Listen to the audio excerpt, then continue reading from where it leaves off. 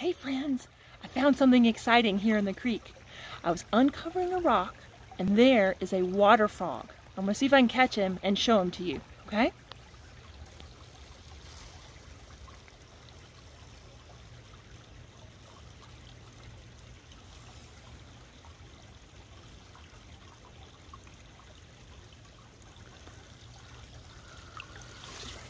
Look at him, guys.